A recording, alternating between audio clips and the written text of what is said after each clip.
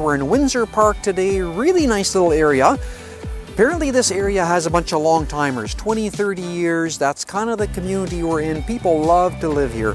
Nice area, like I mentioned, walking distance to shopping, 2 schools walking distance, 2 parks walking distance. Really, really nice area. Let's check out this beautiful home.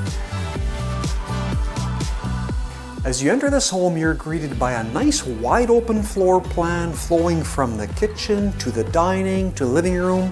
Nice, large, bright south-facing windows, hardwood floors. You got it all.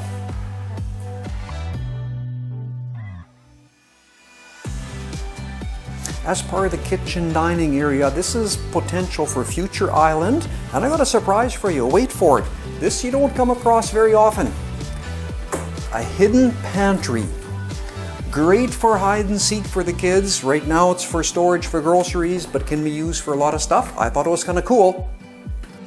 This nice 3-bedroom bungalow has some upgrades. The windows are relatively new, has nice large closets in the bedrooms. For family space, this is really nice.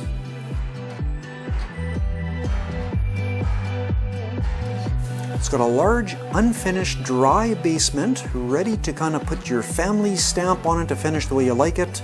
Nice gas, high-efficiency furnace, keeping your utility bills nice and low in winter for the heat.